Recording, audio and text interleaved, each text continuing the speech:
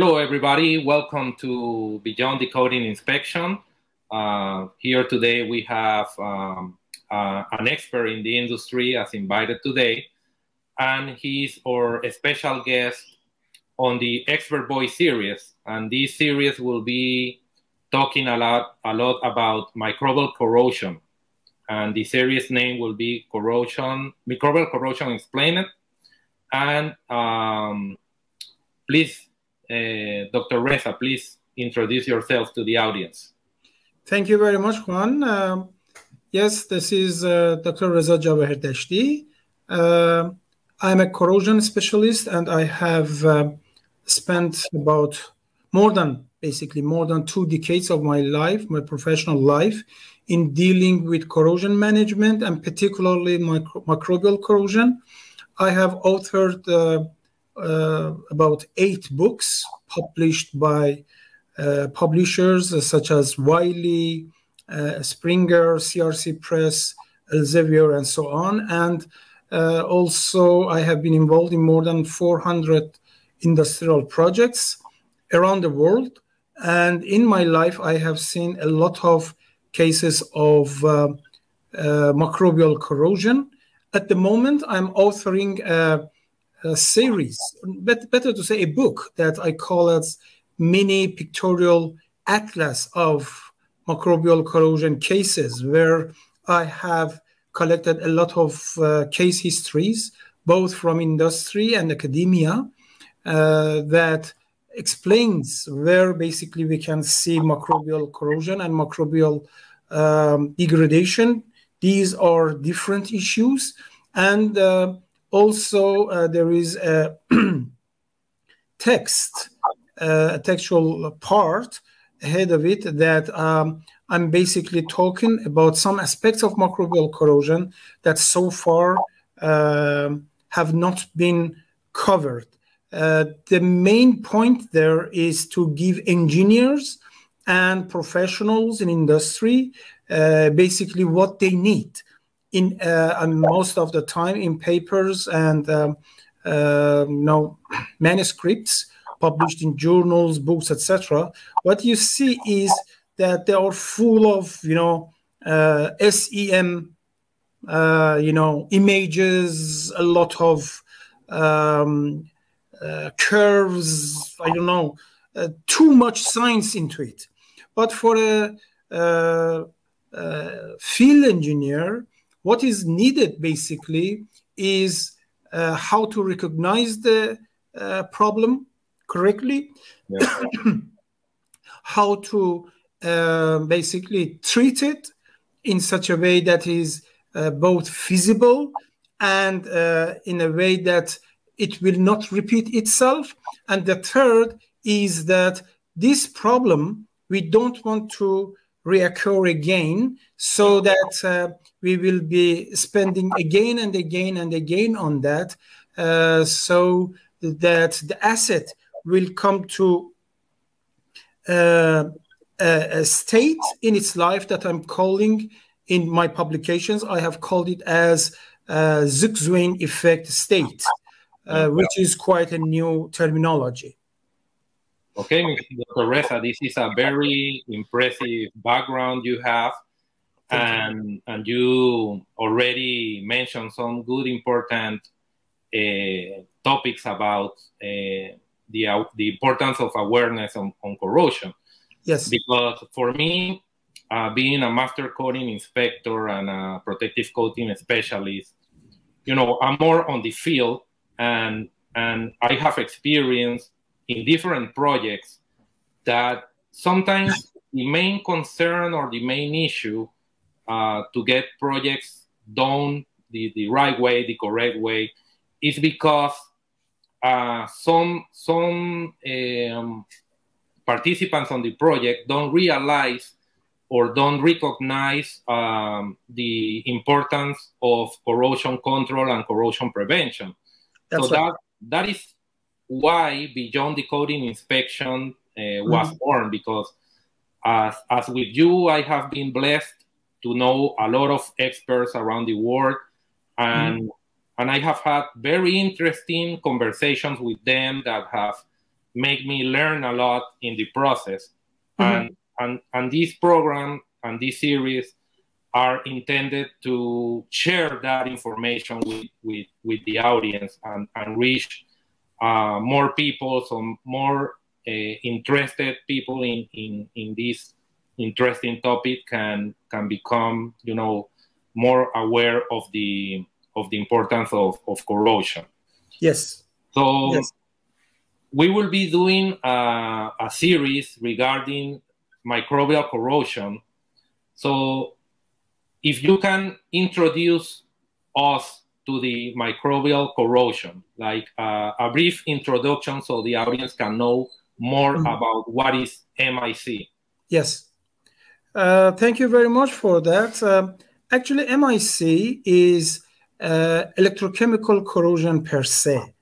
It means that in order for microbial corrosion to happen, especially in industrial environments, you will need three factors working together and joined together properly.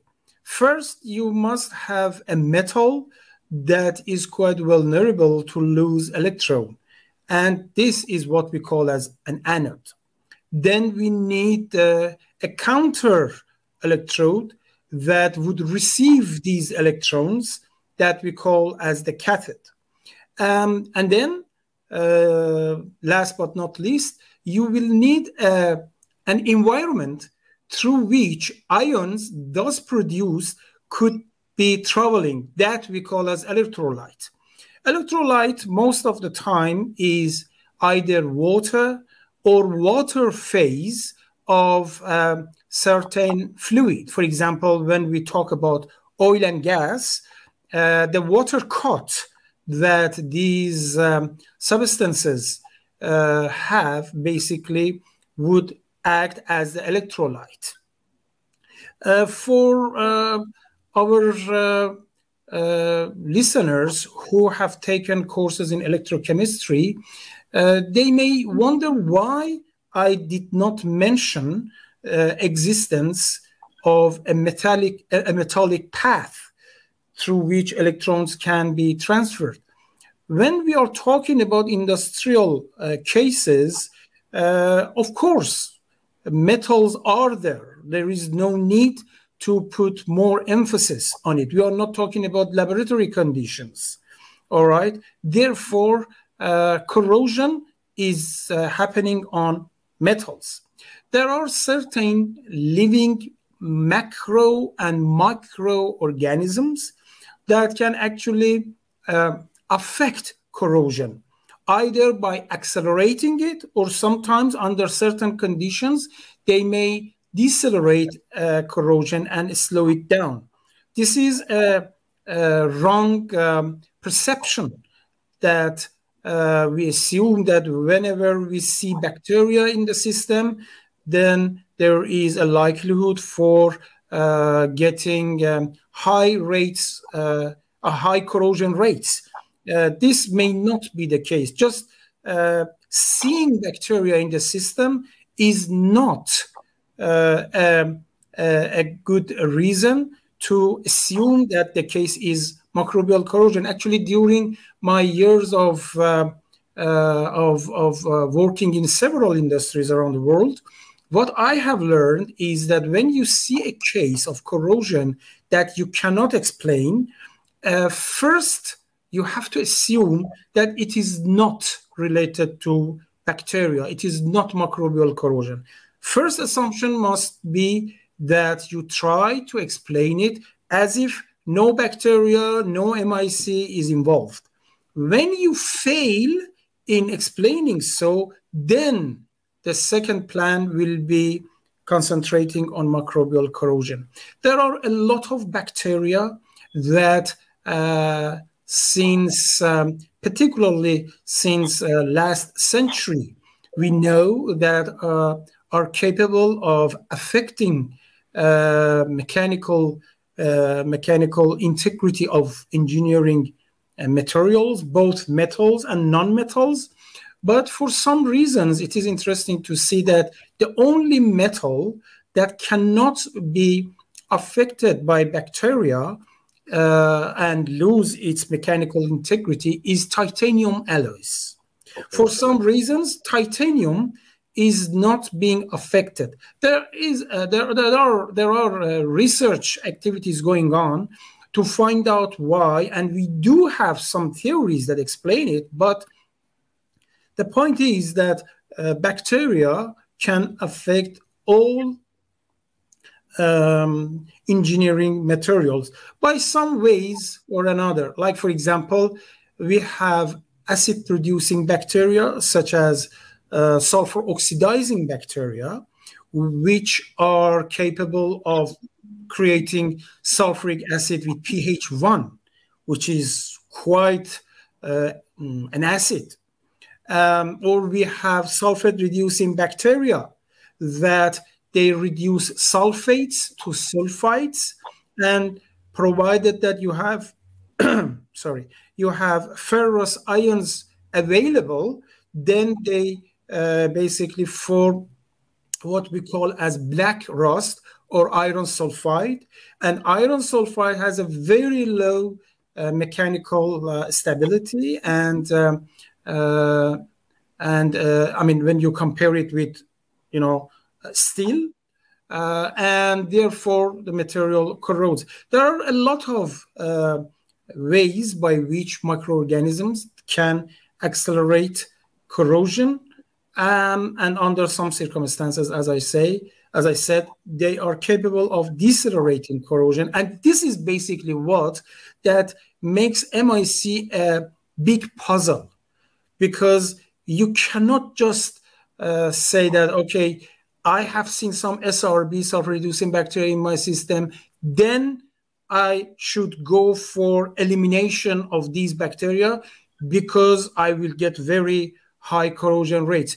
It is quite possible that these bacteria could not have do anything with increasing the corrosion rates. Actually, I have done some research. In that research, I intentionally introduced very corrosive bacteria into an environment, into a controlled environment, where the material to which these bacteria were exposed were stainless steel 316L. And although we repeated the experiment several times, we did not get any corrosion. The corrosion started when the amount of dissolved iron in the media became around 2 parts per million. This gave us the clue that if the material you use has a good record of being resistant to microbial corrosion, and you have done your corrosion management homework well, having some bacteria in the environment will not necessarily mean that you have to be alerted about that. It is quite an interesting subject. Microbial corrosion can be seen in many industries, from oil and gas to power plants, to having affected ship hulls, I would say fire water lines. In many places, you can see the effects of these bacteria. As I said, it is not just bacteria. They have their cousins that we call as archaea.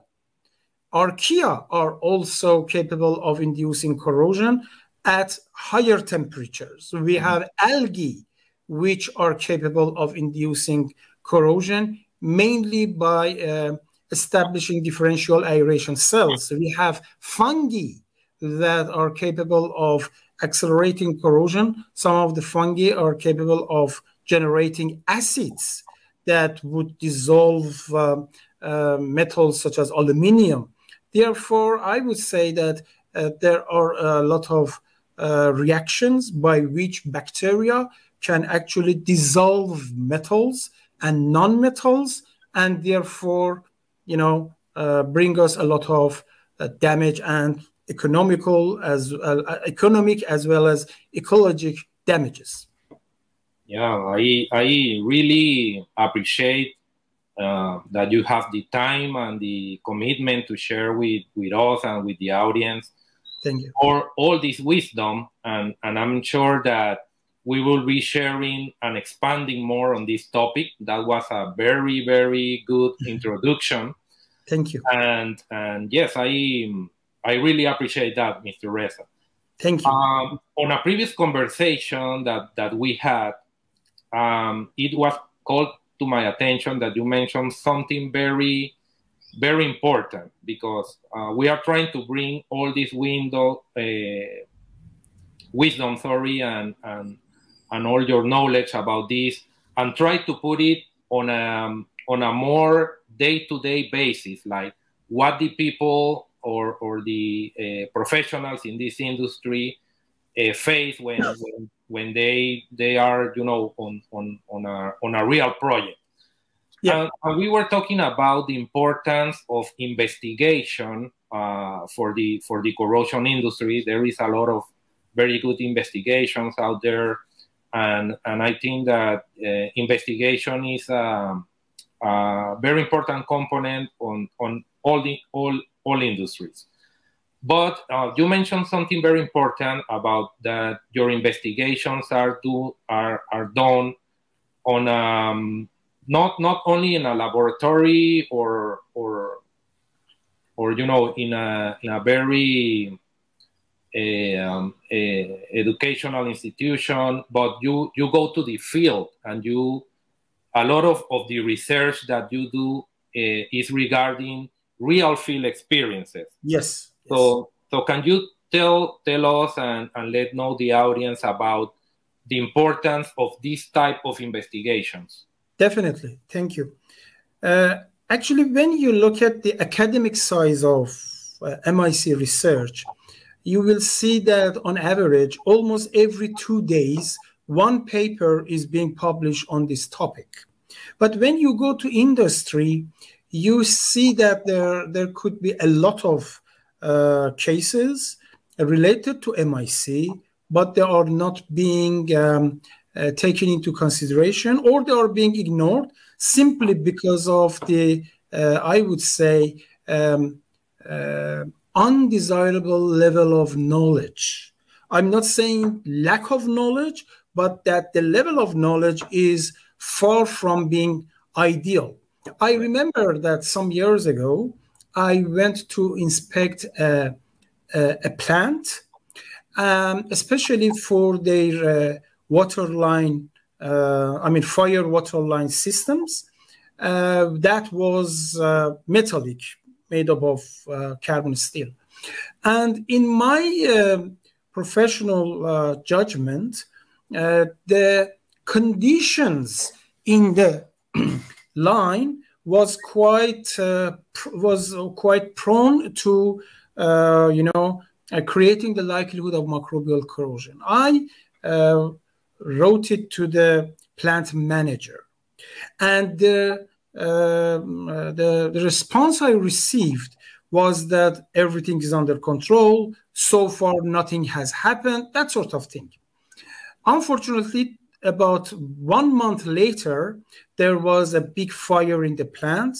And when they tried to basically control the fire, they realized that there was no water left in the line, mainly because of the severe corrosion in the line that had basically corroded away about 85% to 90% of the wall, internal wall of the line. And when I was called to basically look at the case, I found out that there were 2 types of bacteria involved in accelerating corrosion. One was sulfur-reducing bacteria, another one was iron-reducing bacteria. And the treatment of all this problem cost them about $1 million. Wow. And this could have been easily prevented by putting very simple measures in place. This was not first and certainly it was not the last time we had such a problem. I still remember another case where people were, they got this line, this water line, shut down in their cooling system. And when they looked at the corrosion products, they found out just from the color of the products and the scales, they just assumed that there was some sulfur-reducing bacteria activity in place, simply because in one layer, the color of the product scale was black. I was called to investigate the case, and then because the line had a history of microbial corrosion by Pseudomonas, they were strongly thinking that the case was microbial. I took some samples from the black colored deposit, and I put some drops of diluted hydrochloric acid on it. If it was sulfur-reducing bacteria, then this black layer had to be iron sulfide, and iron sulfide, when you put hydrochloric acid on it, would react and produce H2S with a characteristic smell. I didn't get any of that rotten egg smell. Mm-hmm. So I carried out to find out what that material was. The material was magnetite, which in color looks like iron sulfide. So the case was not related to microbes. It was related to poor control, poor administration of oxygen scavengers, you know? So it is important for a consultant to know, I would say, other corrosion processes, not to be trapped by the appearance of the corroded asset. In the field, you get that. And mind you, the way microorganisms behave in laboratory is not necessarily the way they behave outside the labs. The way you see microorganisms in action when you are on the field would be quite different, could be quite different from what an investigator in the field observes. And actually, this is one of my serious, I would say, criticisms about MIC research, that in many of research papers, you see microbiologists writing the paper. You see many researchers, academic researchers writing the paper. Okay, there are papers written by professional engineers, but the number of such papers must increase because, as I said, the knowledge must be created in the lab, but the main point of application must be in the field. That's why the gap between what we have discovered so far in research and what we have been applying in the field to recognize and treat microbial corrosion is still there. It is not narrowing down. It is still there, and this will not be closed until engineers and researchers come to terms with each other, so to speak. Okay, thank you, Dr. Reza. That is very valuable insights you are giving us. Being you a professional that has been on the field and on the academic side. So I'm very aware that what you are sharing comes from a very experienced professional in the industry. Thank you. The other day I comment to you that I'm very related to do a lot of dry docking projects, inspection for dry docking projects. And we were talking about that there is, you know, every dry docking project have a lot of involvement with marine fouling. And, yes, yes. and marine fouling have microorganisms also involved there. Yes. And I think that maybe not the full general industry, but some people in the industry may think that fouling only affects and put some roughness on the ship hull, but it actually affects and produce some type or affection about the corrosion. Yes. In the ship hulls. Yes. So just to give our audience a brief on corrosion produced by microorganisms on ship hulls, can you let us know a little bit of that, and we can make this a special topic or our next chapter. Yeah. Thank you very much. Yes, for sure. When we talk about biofouling, basically, it happens in a, I mean, first we have to know the mechanism by which biofouling happens in the first place. First, a layer of biofilm has to be formed on the surface, whether this surface is a ship hull or whatever. And this biofilm layer will then act as a glue on which barnacles and other marine organisms would basically attach themselves. Therefore, the main idea is to find a way how to get rid of biofilms already formed, or even better, not to let biofilms form in the first place. Before I continue more, I would like to draw the attention of you and our colleagues to a very interesting matter here.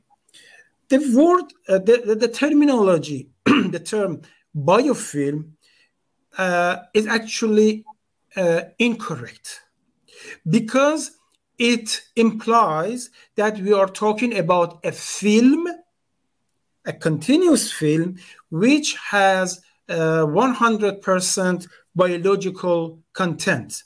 Neither is true. Biofilm is not a film per se, and it does not contain 100% biological material. For this, I published a paper last year, and in that paper, I suggested that it makes sense that instead of biofilm, we use another terminology that I borrowed from the Greek language, that is temenos. The meaning of temenos is basically cut off. Is something that has been cut off from its surrounding. And this is the way basically biofilms do. Under the biofilm, you could have a lot of parameters such as dissolved oxygen, pH, and the like, that could be far different from their counterparts outside the biofilm. That's why I called for professionals to switch from biofilm as a term to temenos. All right, now, when temenos is formed, as I said, it acts like a glue, and if somehow we can make the coating material super hydrophobic in such a way that temenos will not be formed, therefore no problem with biofouling would be expected to happen, at least in theory. Coatings, when it comes to coatings, as you know it much better than I do, we have to be careful about two factors. external factors and internal factors. External factors are those factors that affect the integrity of coating from outside. For example, moisture, or I don't know, ambient temperature, things like that. Internal factors, the most important of internal factors is the adhesion between coating and the substrate.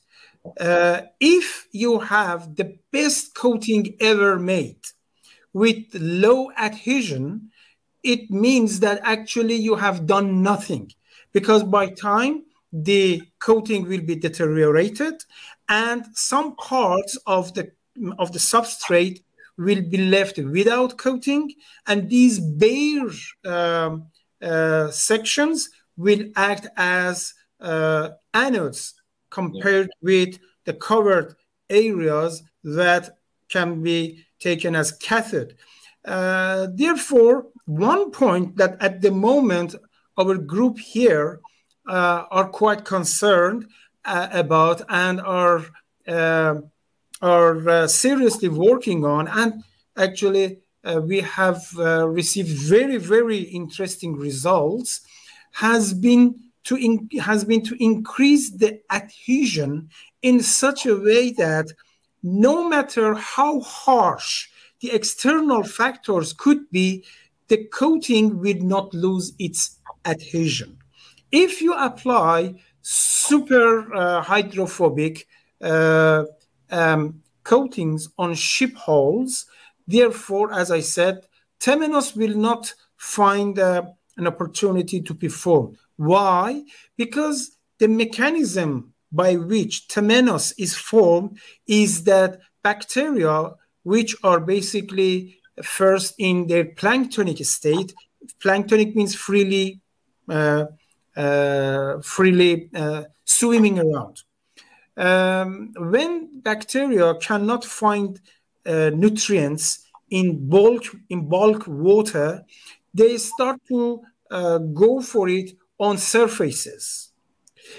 And for that, they produce a film that is called conditioning film. And bacteria start to grow legs and hands, literally speaking, to sit on this conditioning film. Therefore, from planktonic state, they switch to sessile state, motionless state. This is not just something like, changing from freely swimming to motionless state. No, when bacteria start to become sessile and motionless, actually some genetic changes start to happen in these bacteria. Therefore, one of these genetic changes is that by time when they increase their thickness so that temenos is formed, then it is possible for them to increase their growth rate with very small of nutrients. Therefore, if you, for example, just clean a little bit of this biofouling, but fail to do it properly, and you leave just a small part of the biofouling in place, that small part will regrow and will cause the problem again. This is what we call as regrowth. And in order to prevent this, we have some measures in place. One of them, as I said, is modification of the substrate. Another one is use of some biocidal material. When we talk about biocidal material, we have to be very careful, because in marine environments, when you apply biocide, you have to also be careful that it must not create a chain effect, because the toxic material we use to kill the bacteria may enter into the food chain and end up in the fish body. which will be consumed by human beings. Therefore, use of biocidal agents has to be very, very restricted and very careful. The best is basically what we recently do, especially for ship hulls, is to apply certain coatings, and then cathodic protection. Cathodic protection cannot always account for everything. Actually, about 20% of deficiencies of coatings can be addressed by cathodic protection, not all of it. Therefore, practically speaking, the only measure we have against biofouling will be coating and coating quality, as well as I said, its properties for increasing its adhesion onto the substrate. Okay, Dr. Reza, thank you for that additional complete explanation. I think we have had a very enlightening session. I'm sure that the audience will be looking up out there for more of our next chapter. Yes. Regarding microbial corrosion, and we will be, as I said before, expanding much more and talking about a lot more of this very interesting topic. Thank you. And Dr. Reza, yes. Just before closing out, I consider myself a big follower, a big fan of your work. Thank you. And I would like to let the audience know how, if they want to dig more, to know more about this special topic, how can they contact you, or how can they look out for your work, for your paper, for your books? How can they investigate more about your work? Thank you very much for your warm words. There are 3 ways by which my colleagues and friends can reach me. First, I am very active on LinkedIn. So if they just give me a message on LinkedIn, I will be more than happy to get back to them with an answer, hopefully. The second thing is by my email. I have 2 emails. One is Yahoo, and another one belongs to our company, Eninco. My Yahoo is actually my surname, which is not that easy to pronounce, javaherdashti@yahoo.com. They can always drop me a line, and I will be more than happy to hopefully get back to them. Another possibility is that at the moment, as I am with Eninco Engineering BV in the Netherlands, they can just Google the name of the company, Eninco, and leave a message on the website, or you can just visit www.enincoating.com, and there you can easily reach me and ask me your question. I will be more than happy to be with my colleagues, either in physical form or virtual form. And I also thank you for giving me this opportunity to be able to talk to a wider audience. Thank you so much. I appreciate it. The pleasure is mine, and I will make sure to share all your contact information as well with all the audience, and I'm sure we will talk in more frequently and very soon again. Definitely. Thank you very much. Thanks again, Dr. Reza, for your time, and thank you, and for all your willingness to share your wisdom with us. Thank you so much. Thank you again, and have a lovely day. Thank you. Take care. See you next chapter. Thank you.